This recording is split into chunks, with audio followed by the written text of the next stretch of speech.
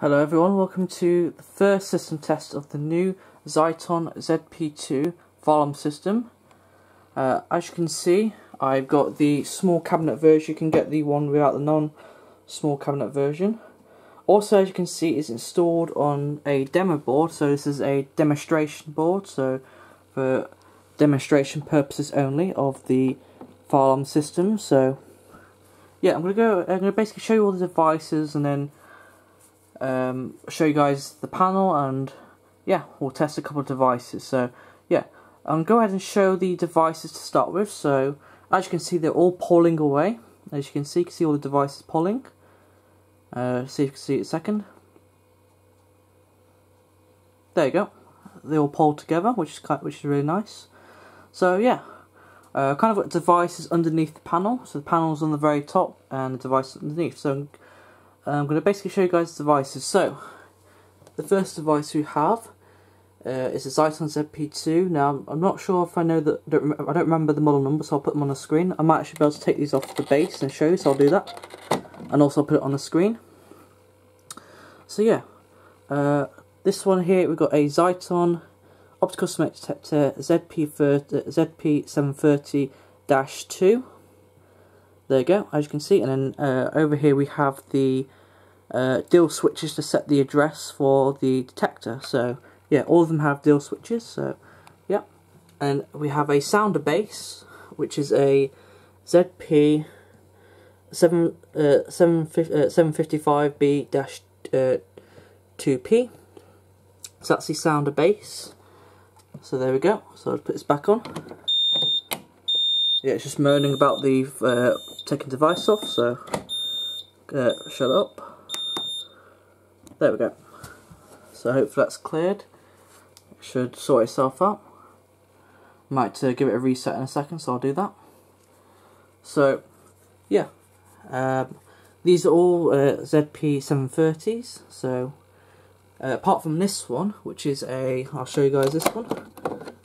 This one is an ionization one, so this one is a ZP710-2, and yeah, you can tell it's ionization because of the radioactive sign. So, and you can also tell by inside the chamber that it's ionization. So yeah, there's the base, by the way, terminals. You wire your two positives to one terminal, terminal on here, and then the other one your two negatives. So yeah. So let's get this back on. And then we've got another optical, so we've got 4 opticals and 1 ionization. And over here we have a Ziton call point. I don't really remember these, the model numbers, so I'll make sure to put a model number. And then at the very bottom here we have a Ziton sounder. I don't remember which one this one is, so I'll try and see if we take this one off. So there we go. This one is the ZP755 HAV2P, and that's the sounder base for it. So yeah, that's the sounder base, and this clips on. This sounder clips on. It's got a beacon on it as well, so which I have been having problems with. If I can get this back on, I'm not sure it's on. It's a bit fiddly to do. I think that's on. That should be on, yeah. Okay. So, yeah, there we go. I'm going to give this a research and hopefully it should be fine. Yeah, I'd say one disadvantage about this panel is that it takes a really long time to, like, you know, do your reset. You reset your system. It takes a very long time. Shut up. It takes a very long time when you start the panel up. When I turn the panel on, it takes like a couple of minutes or so to actually boot up compared to the other addressable panels that I've had in the past, such as the CTEC and the SMS Sentry, which haven't taken very long to turn on. So yeah, as you can see, this is a logo that has already been on this panel, because this is a used panel which I got from eBay. So I got this for a very cheap price on eBay. This Ziton ZP2 panel, it's already got a logo on it, whoever had this panel before. yeah, by the way, there's no batteries. It says battery disconnected because there's no batteries in this panel. I'm not sure if I'll get any batteries to put in this panel because I don't think I will, because it's only demonstration. So yeah, yes, I've got this panel quite cheap on eBay for a good price. So yeah, that's why I brought it. So yeah, and then also got these devices for a good price too. Got these 5 detectors for a good price. For 5 of them. There was supposed to be an optical one, but they give me an ionization one as well. So I've got 4 opticals that got sent to me, and an ionization one. So yeah, this ionization one may get replaced in the future for a heat detector or a multi-sensor. So this one might not be staying for long. So yeah, and also got these Call Point for a good price too on eBay, and this sounder as well. So yeah. I'm not sure. I've been having problems with the sound, like I said. So for some reason the beacon is not flashing now. I'm not sure if it's somewhere in the panel to turn the beacon, to make the beacon flash, or if we need the PC software for it to flash. So if anyone can let me know how you make the beacon turn on, then let me know, because I think all that's sounding is the sounder base, but the beacon's not flashing or anything. I'm not sure if this sounder is supposed to go off as well. I'm not too sure, but yeah. If anyone can let me know how you can make the beacon flash, let me know, because the only thing that is working is the sounder bit. So yeah. Anyway, let's. Now I'm going to show you guys the main menu. So yeah, as because you only got one fault because of the batteries. So yeah, if we go to we press F4, which is main menu. I'm currently logged into the installer section of the panel. And as you can see, you've got a whole bunch of options here. So if you use this jog dial button, I think it's called. So yeah, we can access, press different stuff. So also, I haven't really set the time and date on this panel. It's in 2021. So probably by the next system test I'll have it all organised, and yeah, I'll set the date and time correctly, but I just wanted to put out a quick test and showcase this panel. So yeah, I haven't really explored much of the menus or anything on the panel, but yeah. So yeah, field setup. In field setup we got the auto setup, loop device config, which I haven't put these into correct zones or anything. I think these all are in zone 1. But I haven't actually played around with the sensitivity or the zones, or if they go into day or night mode. So hopefully by the next system test I will have sorted all this out. So yeah, so zone configuration to set the devices into individual zones, inputs, outputs, and yeah, that's basically it for field setup. So if I go back, and then panel setup. Like I said, date and time and day and night mode will be sorted next test. ID configure, I'm not sure what some of these do. I will play around with this hopefully. Other settings, so let's press this one. I haven't pressed this one yet. 24 volts, aux config, fault notification buzzer, resound sounders and device LEDs. I'm not sure what this one is. I think you can disable the LEDs of the devices polling, so that would be kind of cool, but I think I will keep the devices polling because yeah, they look kind of nice polling together. So yeah, so let's go back to the panel setup. I think it's come out of the self-test config, and yeah, some other stuff as well, kind of cool stuff there. So yeah, I will play around with this hopefully, and then yeah. So I think that's basically it. And load and save config. You can save, change and stuff to the panel. I'm not sure what the printer config do. I think there might be a printer in this. System update, expansion boards. Disable, enable, so disabling devices, sounders, stuff like that. The test here, I think this is for the walk test mode. reports alarm counter password setup. So the alarm counter is currently at 15, so yeah, I can't really change anything to the alarm counter. I think this is just a default thing, so yeah, I think that's basically it.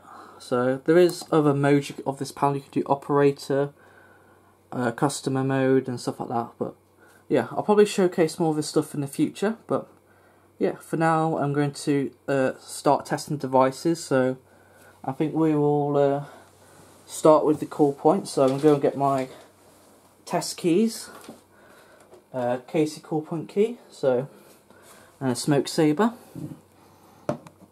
But yeah, I think these two sounders are on the lowest volume I can get them at. I'm not too sure if they are both at lowest volume, but I believe they are from when I changed them before. So yeah, let's go ahead and start with the call point, I think, and then we'll test the ionization detector, which is this one here. So yeah, this call point has the glass element in it. It doesn't have a plastic element, so we need to use the key because it's got a glass element in it. So yeah, apart from that, also you can have different tones in the sounder. You can have two tones, which are the two-tone or the continuous. Now, when I first test the sounders, it wasn't continuous. Then I changed the deal switches to do two-tone. So yeah, both of these sounders are on two-tone. So yeah, but I'm not too sure if how to activate the beacon is on the deal switches. But yeah, if anyone can let me know how you can turn the beacon on, let me know. But when I test the system, you won't see the beacon flashing. So yeah, I'm not sure if I'll replace the sounder anyway and just put a detector on it instead if it's not going to work. But if I can get this to work, then if anyone can let me know, then that'd be good. So yeah, let's go ahead and start with the call point. I'm gonna get my test keys, and yeah, here we go.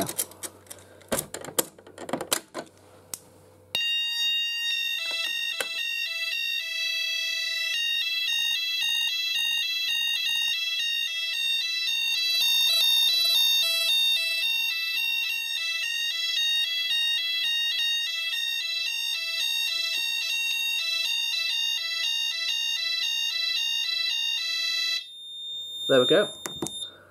Kind of got a good tone hold there, which is kind of nice. I do really like the sound the Ziton sounders make. They do sound really good. So as you can see, obviously it's not labelled up or much stuff, but yeah, it's in zone 1. That's the device address, I think. Device 7, zone 1. So yeah, as you can see, yeah, there's the alarm light, fault, disable, test, supply. And obviously we've got supply fault because of the batteries, earth fault, low battery system fault. So, and then sounder start, stop, panel silence, and reset. So, and this panel has 24 zones. So, yeah. Anyway, so that's reset. We'll start polling quickly because it's been activated. So now we can go ahead and press reset. It takes a minute to reset.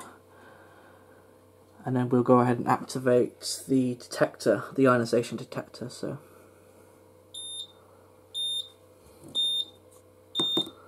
there we go. So yeah, I'm not sure if I'll add a logo on here or anything, but this is like a logo that's already been on this panel before I had this panel, so because it's a used panel. So yeah, I'm not sure if I'll change it or anything, but yeah.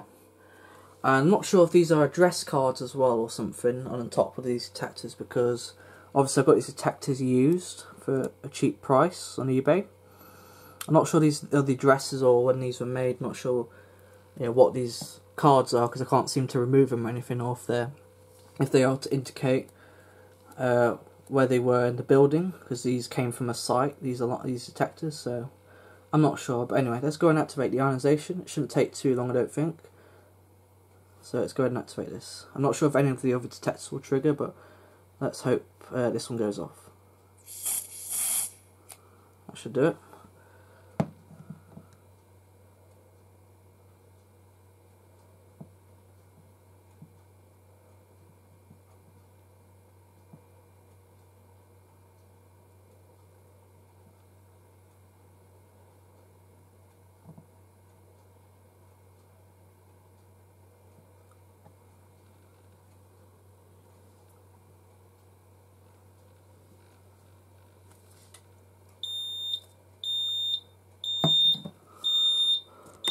just battery disconnected.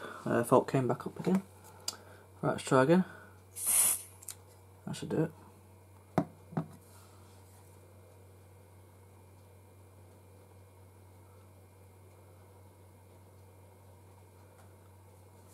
Yeah, I'm not sure if it's taking it ages because of the day and night mode, because I'm not sure if it's on night mode at the moment, because it's on default, so it might be at lowest or something, I'm not sure.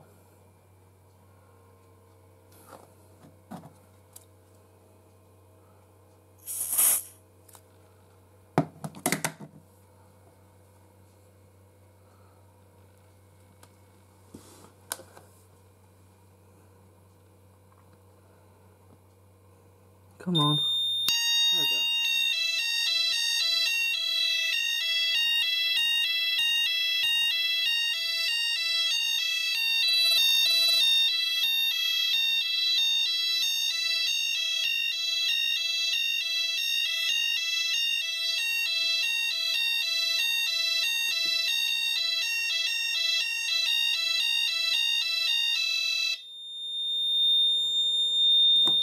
There we go, it finally activated.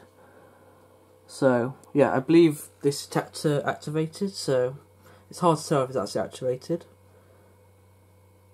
because it could be one of the others, but yeah, let's just go ahead and just blow this out anyway.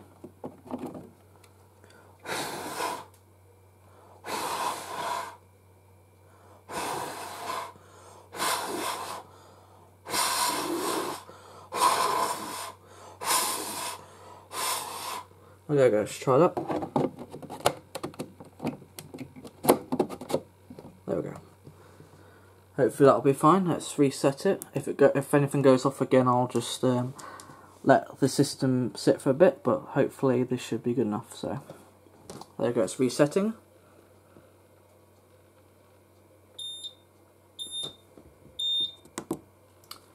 And yeah, that's basically going to be it for system test 1 of the Ziton. There we go.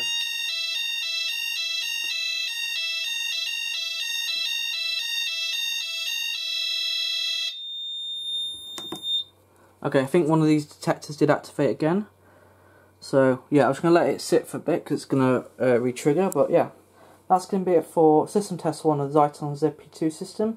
Hope you guys enjoyed the system test. I think this one was a bit of a long one, but I hope you guys enjoyed. And yeah, I think we'll test some more devices in the next video.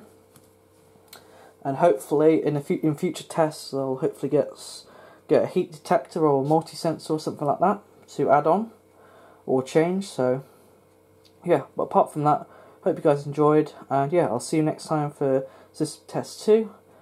So I hope you guys enjoyed, and goodbye everyone, and like and comment, subscribe on the videos. So goodbye.